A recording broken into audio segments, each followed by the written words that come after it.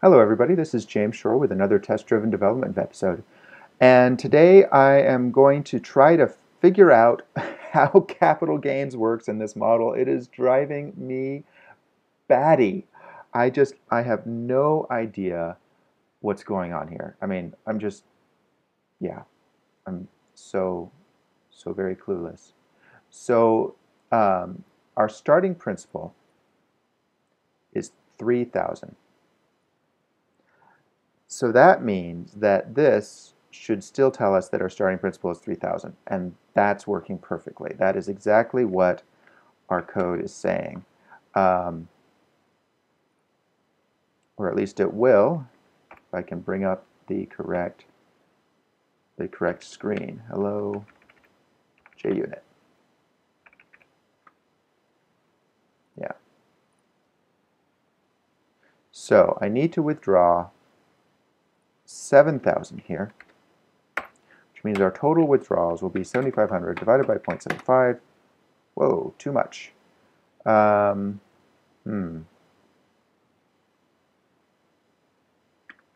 let's withdraw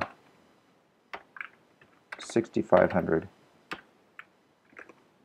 Means our total withdrawals will be 9,333. Let's see if that's correct. I have hopes that today will be the last day I struggle with this particular issue. Fingers crossed. I mean, who knows? I mean, really, who knows? So if I've withdrawn 9,333 and my capital gains is 7,000, that means that I've reduced the principal by 2,333, which means that the principal should be 667. Any bets on whether this is going to work? Well, hallelujah, it worked. Finally. Oh boy. So I think I finally got this thing working. I'm so confused now. And also I record, I only record about an hour at a time. So this is very fragmented work. Plus I have to stop every 15 minutes to start a new video. So I've really gotten lost. But hopefully the test will protect me from that to an extent. So now that I've got that working, I think I need to go through and fix the other tests that rely on that.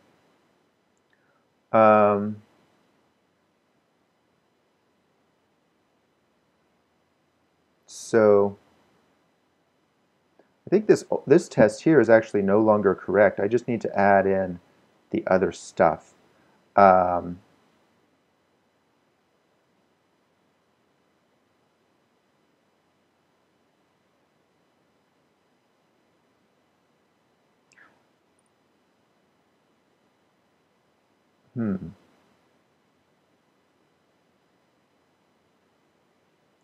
So yeah, I think this can become ending principal.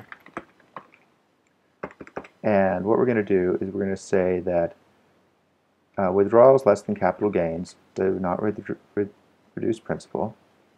There we go.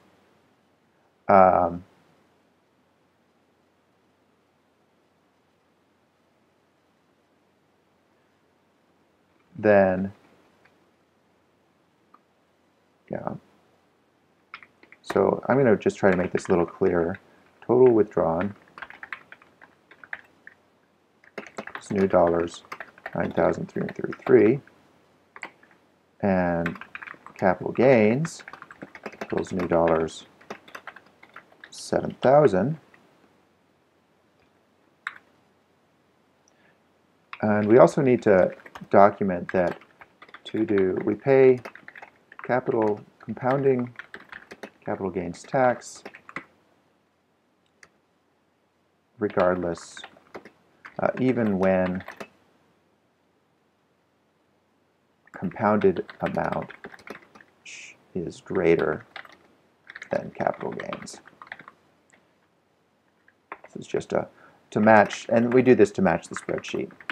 If that doesn't make sense, I'll come back to it. It won't make any more sense later, but I might have a bit more time to explain it. So, so now we're going to say principal reduced by is going to equal total withdrawn. I know I previously said that I didn't like to repeat my calculations in the test, but this code is pretty hard to understand, so that's why I'm doing this. So our expected principal should equal our starting principal minus principal reduced by. And if I did that right, that should still work.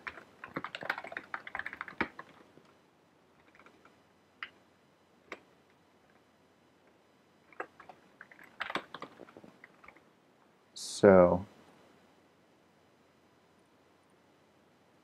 actually, let's just comment this out for the moment. All our tests should still pass. There we go.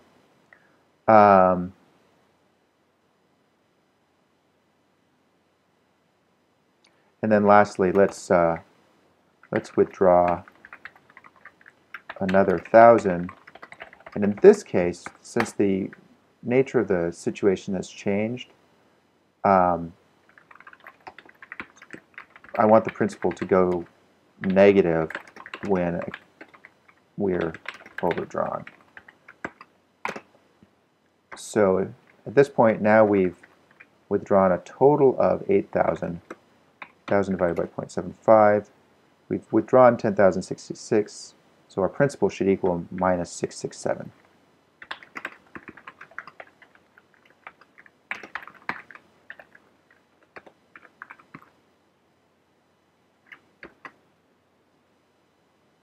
Oh, that's interesting.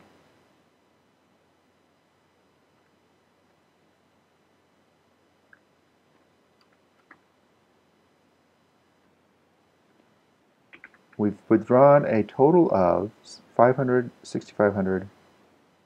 It is 8,000. 8,000 divided by 0.75. Oh, well, no, because that last withdrawal is not subject to the capital gains tax. So total withdrawn is 9,333, and then another 1,000 is 8,333. So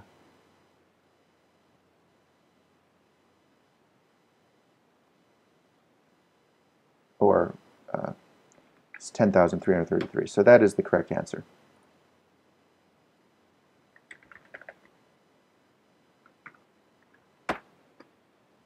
Okay, good. That covers that.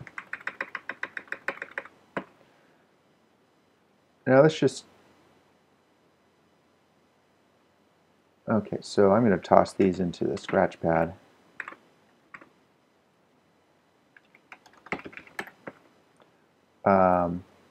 And now let's take a second look at capital gains tax. Treat all withdrawals as subject to capital gains tax until all capital gains.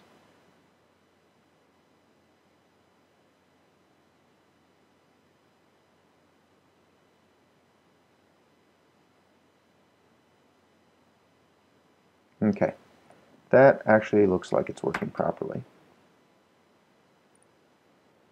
Okay, so I think, although actually at this point I have no idea, I'll need to do the desk check.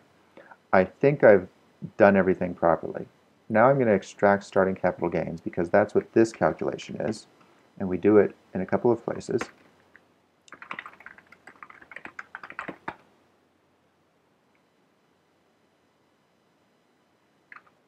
Let's see if we can do that again.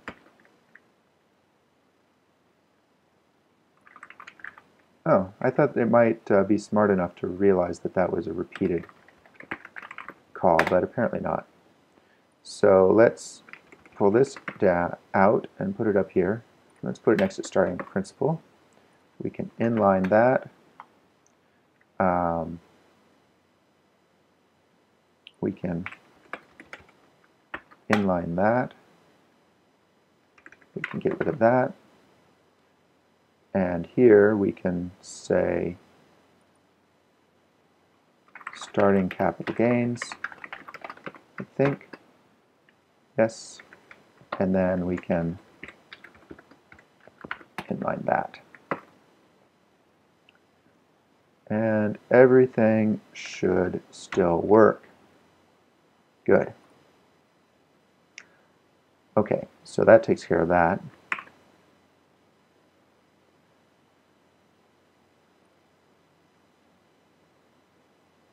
I need to document this. That's what this is all about. So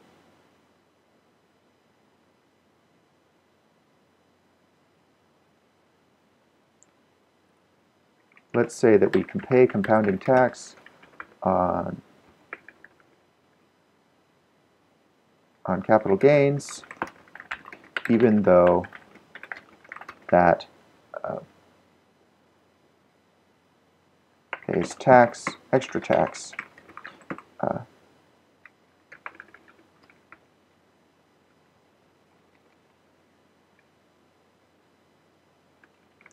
So what's happening here is that if our capital gains is 3,000, we're still paying tax on the amount we withdraw to pay the tax. Yeah,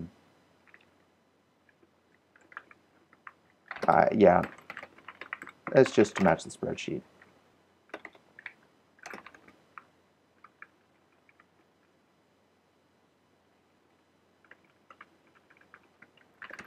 Even when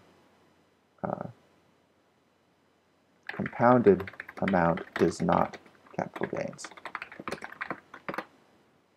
I think part of the issue here is that we are trying to match the spreadsheet, and once we match the domain more clearly, this code will get cleaner. I mean, the code is actually, it's pretty clean. It's just hard to understand. And I think that may be just lack of a pairing partner to help me really review this and think of something new. Maybe it's just the nature of the game. I do know that when I worked in the spreadsheet, I found it easier, but I wasn't trying to narrate 15-minute videos, so who knows. Anyway, that's done. Everything should still work. Now, I had a couple of comments, one from Kim Grossman, another from another person whose name I forget right now. Sorry about that. Suggesting that the max for dollars be a static method. I think that's a great idea. So let's go ahead and do that. So let's see, we'll bring up dollars test and dollars. So if you'll recall from a previous video, I was really struggling with what to do with this. And the obvious answer, well, obvious now, is make it a static variable, like math. So I'm going to do that.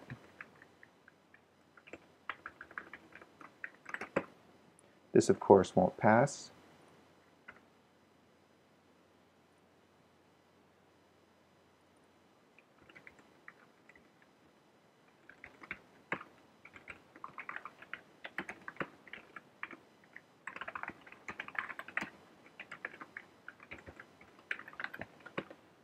But that should. But some other things will fail due to compiler errors. Let me just see if I've got this working. Yeah, I'm taking a big step here. Mea culpa. All right, now it will fail due to compiler. Oh, that's interesting. I guess due to the way I ran that, it stuck it. Let's see, run all the tests. Okay, let's bring this back. Oh no, not that way. Okay, there's our errors.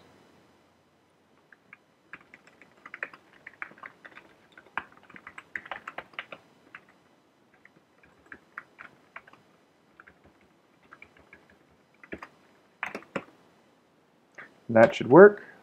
It does. Okay, we can take that off. And that should do it. That's our time for today. So thanks very much for watching, and I will catch you next time.